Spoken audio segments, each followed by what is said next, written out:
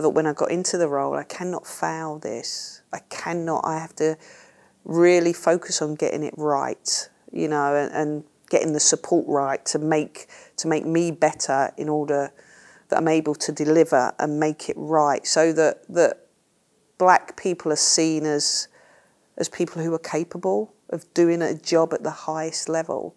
Black people, black women. Black. England. I'm proud.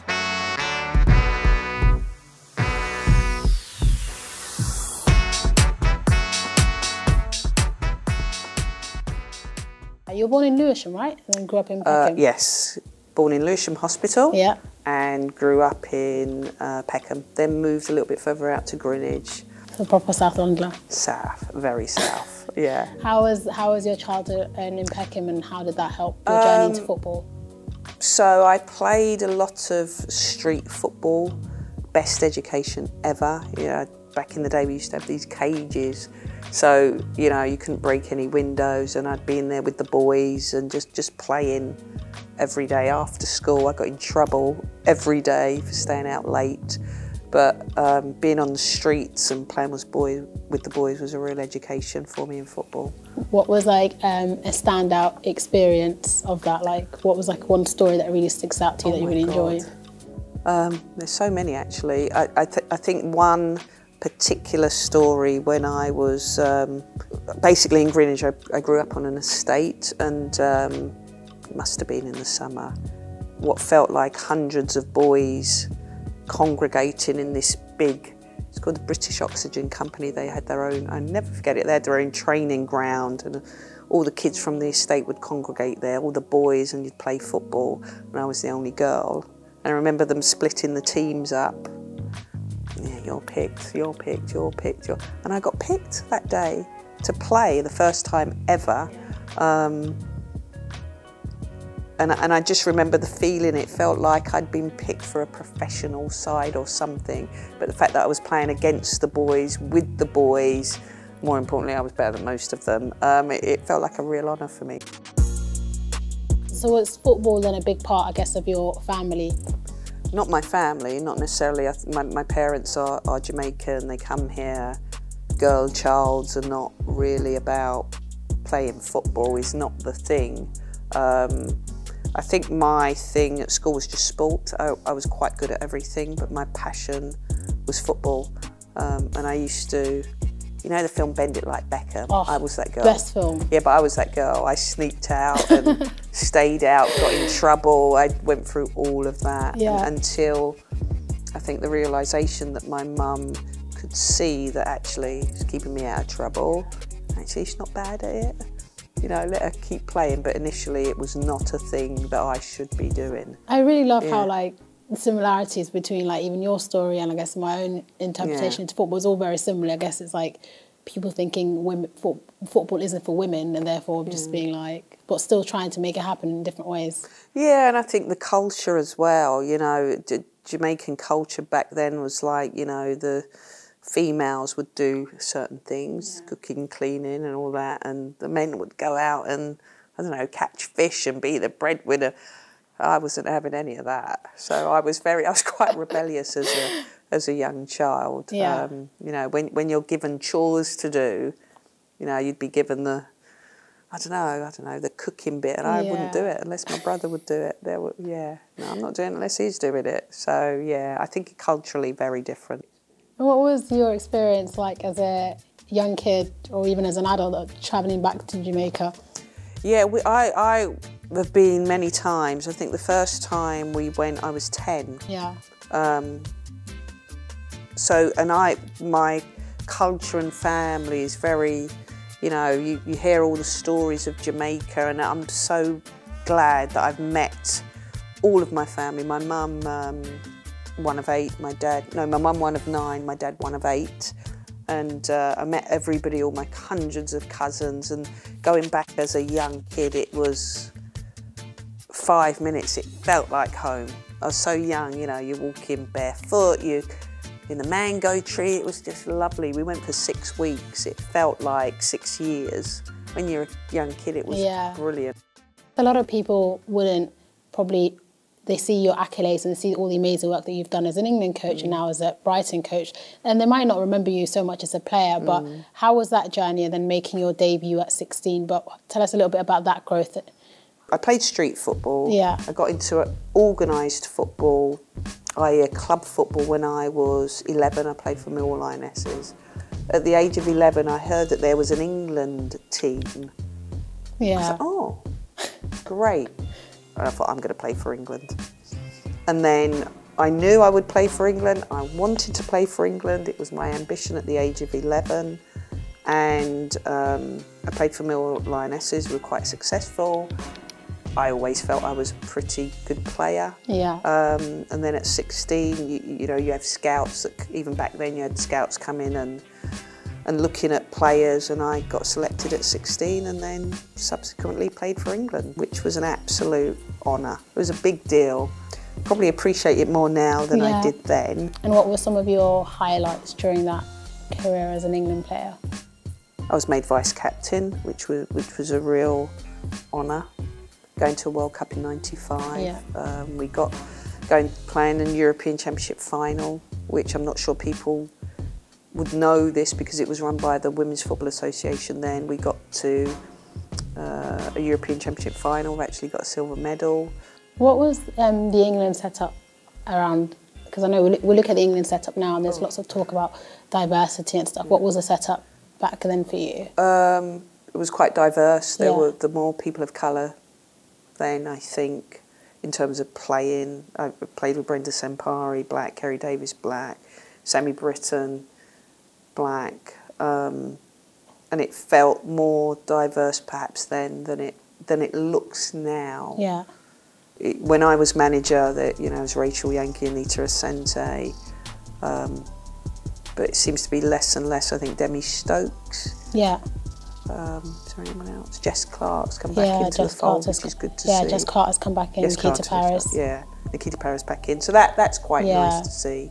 But back then, you know, I played with black people in the team, which was really What do you cool. think some of the reasons are that I guess we see a little bit of a lack of diversity? I know we've mentioned a few that have come back into the team, but it's probably not at the heights it was as early as maybe when you were playing and then when you were managing and you had a lot of talent coming through. Yeah.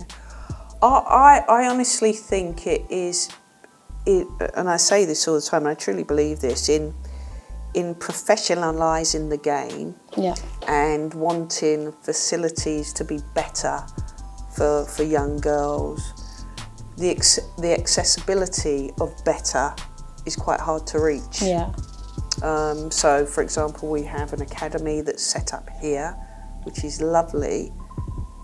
And this is not just this club, other clubs, I'm not sure that it's easy for the inner city poorer kids to get to, which is really unfortunate. So with the best will in the world, it's been professionalised, looking at better facilities. We want girls to feel special, which is great. But the bit that we missed, and I say we because I was at the FA at the time, was, you know, how are parents from low-income families, no car, going to get to these places, these centres that are quite often in leafy suburbia, one bus every hour. You know, it's hard. And I think that has been a bit of an issue with black players coming through, unfortunately. You know, in terms of, am I going to put petrol in my car to go and drive all the way out to leafy suburbia, or am I going to put food on the table? And I really think it's a lot to do with that. It's accessibility, I think, that has been a problem, but I believe one that is being addressed through the FA. For you, obviously having such a great playing career and then becoming the youngest England manager, first woman, first black woman, and then becoming the first woman to get a pro and licence, all of those moments. And I remember I read an interview where you said, you know, you wanted to do this right when you came into an England manager. You wanted to fulfil this role for women and for black women. What is it about that really inspired you? I think when the role was offered to me, I deliberated quite a bit whether I should or I shouldn't. Yeah.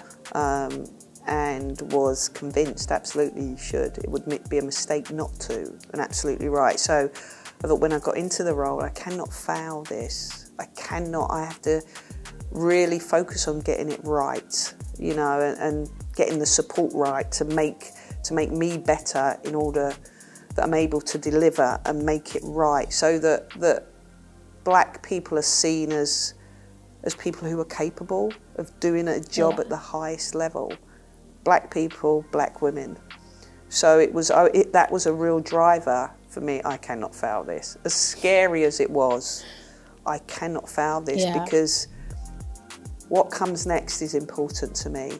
And so, you know, and this phrase, if you can see it, you know, you can be it, is absolutely, whoever came up with that, what was her name again? I can't remember, but absolutely right. So for me, it was important to get it right and be the best I could be, so that decision makers look at someone like me and go, actually, you know, we're not going to judge her on a, you know, which some would argue has happened before, the colour of your skin, the gender.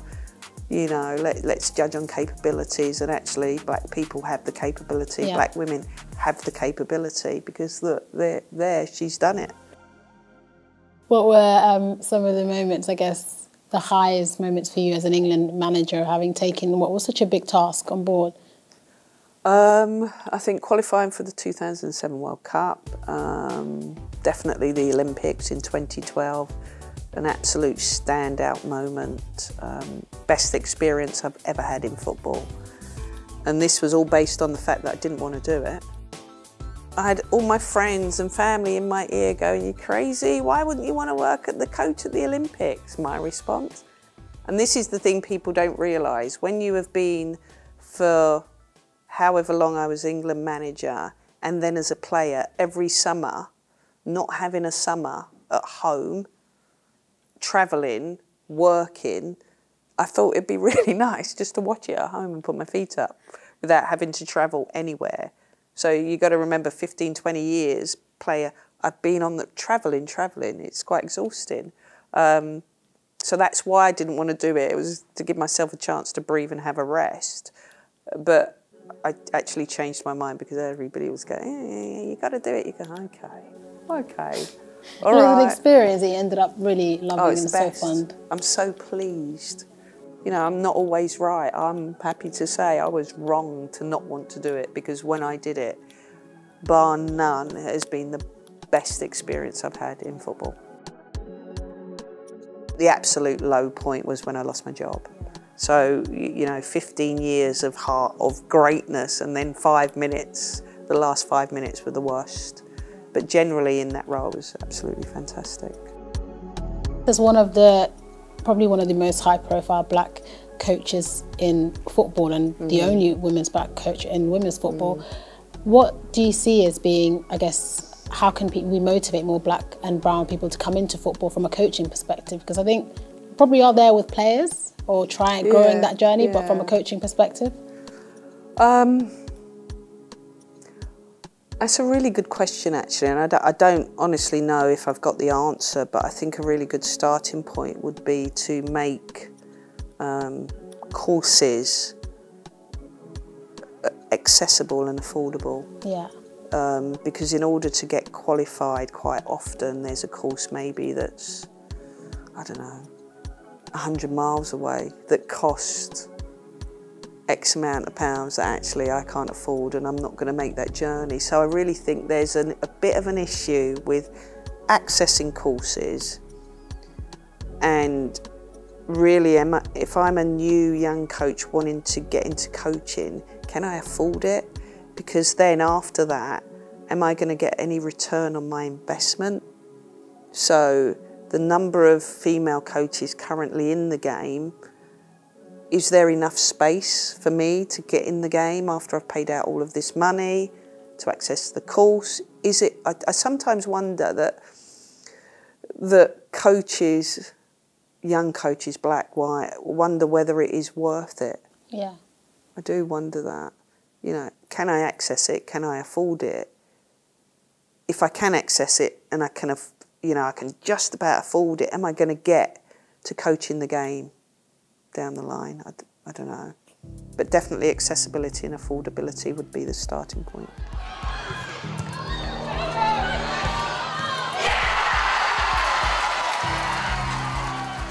You've seen the women's game at all levels. You've seen it where you work Monday to Friday, you show up Friday after work, play the Saturday. Train on concrete. Exactly, train on concrete. It's mad. It is. I think the nice thing is, and I feel very blessed and privileged to still be in it. Yeah. Because I've seen it when it was, you know, trained on concrete, trained in a five-a-side cage, had to buy every piece of kit I ever wore, worked with coaches who volunteered and gave up their time. Yeah. Were not experts in all the multidisciplinary team. Did it for the love of the game. You know, we had to wash our own kits, we had to pay subs. You know, all of those things that people have just forgotten. Yeah. And I think it's really important that we remember that a lot of even before I played, a lot of people did so much that enabled me to play. And I don't think we should ever forget that. I think it's really important to recognise where it was, where it came from, the things that were done and put in place to make it really nice and comfortable, and you can make a career out of being a professional footballer. Who'd have thought that? I know, I want a facility like this. Who'd have thought? As someone that's gone from, you've had so many roles in football, you were a player, I guess, a leader and a coach and a manager. What would you say your legacy, or you hope your legacy is in football? Oh, am I the right person to ask that question? Of course. I don't know. I find that question really hard to answer.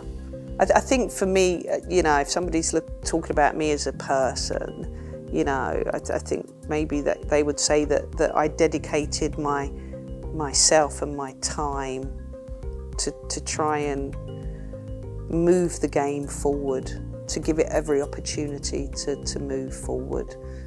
The women's game has always been so important to me, that I want women in it to do well and have opportunities to do well. International Women's Day, the theme for this year is breaking the bias. What does that mean to you? Firstly, International Women's Day, it should be International Women's Day every day. I think it's one day is just not enough. And I think breaking the bias, I think it's basically, you know, I guess making a statement, showcasing that actually what you think is probably male-dominated, male-led, is actually women are more than capable of doing anything in this world that we want to do, and that includes being a coach, being a footballer, being a manager, anything. Talking about what we've spoken about over the last couple of minutes, like, what does the statement Black, England and Proud mean to you? Number one, I'm proud of who I am. And number two, I'm proud of the fact that I am a Black English woman, but I'm also very proud of my Black heritage.